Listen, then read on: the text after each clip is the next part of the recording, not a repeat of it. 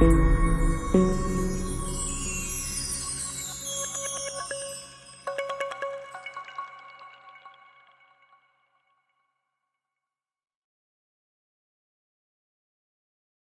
vitally important. The Bible says in verse 2, there were together Simon Peter, and Thomas called Didymus, and Nathanael of Cana in Galilee, and the sons of Zebedee, and 2 other of his disciples. Simon Peter saith unto them, watch this now, I go a-fishing. They say unto him, we also go with thee. And they went forth and entered into a ship immediately, and that night they caught nothing. Can I say this as a cautionary tale about backsliding? It never only affects you.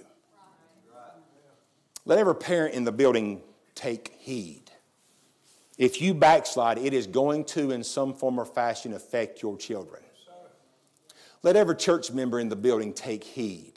If you backslide, it's going to affect people around you. According, as a matter of fact, to the measure of your influence, it'll dictate how many people you influence. You say, what do you mean, Brother Mike? Well, think about this. Judas fell off the wagon and affected nobody. Peter falls off the wagon, and now you've got 6 other disciples being affected. Now, there is a little bit of a silver lining in this cloud. I really would like to preach this again next week, but from a different angle. Go back with me, if you would, in verse number 2. And let me remind you that originally how many disciples were there? 12, right? Judas died, so now there's only 11 left.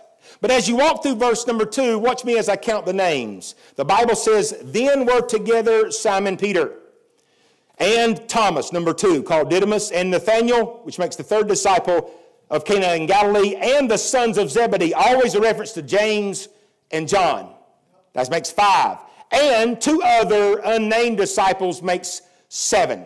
Now, I went to Southwestern Randolph High School, not really a factory for geniuses, not known for putting out, doctors, lawyers, and astronauts.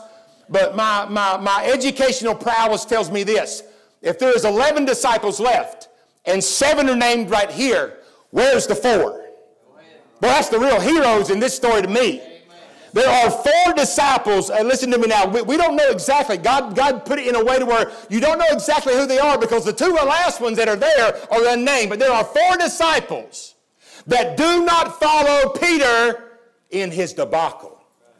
Now that's the real message today right there.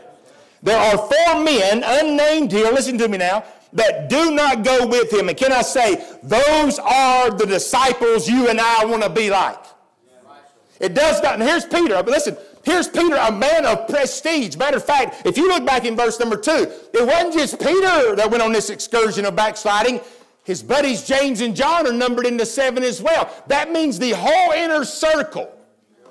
The most privileged of the privileged. These are the 3 men, top of the mountain with Jesus. See the transfiguration. They went everywhere and saw everything. And they were 3 of the 7 that ended up backsliding the worst.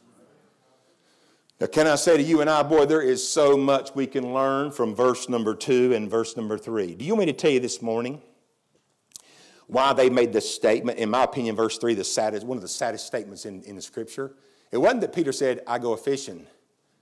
It's that 6 other disciples said, we go also with thee. You know why they said that? Listen closely to what I'm going to tell you. The cult of personality. They had seen Peter labor. They knew he was one of the inner circle. And in their mind, they had so much admiration for him and affection for him. They stopped thinking with their head and they started thinking with their heart. And they had the ideology that, well, if Peter's going, I guess it's okay. And so as Peter walked off back to the fishing boat, 6 other disciples went with him. You got to be careful that your confidence in the spirituality of others doesn't cause you not to hold them accountable for their doctrinal decisions and positions.